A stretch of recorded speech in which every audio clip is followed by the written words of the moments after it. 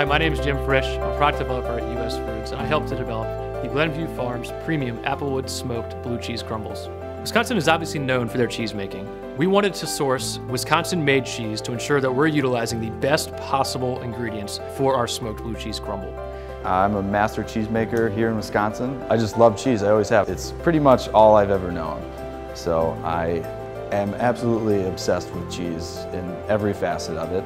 We retain the artisanal cheese making process.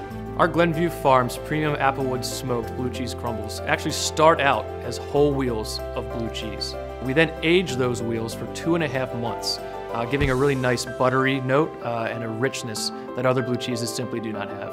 We're going to smoke that blue cheese wheel for 12 hours under Applewood smoke, a real hardwood smoke. A lot of other cheese companies use liquid smoke. We're using real Applewood chips sourced from Wisconsin.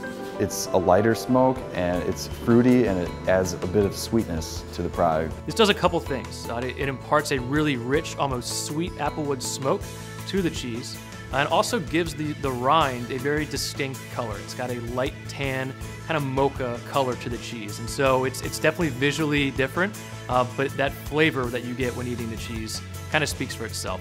And we think it is perfect for a wide range of dishes. It takes about 3 or 4 days for the smoke to permeate all the way through the wheel.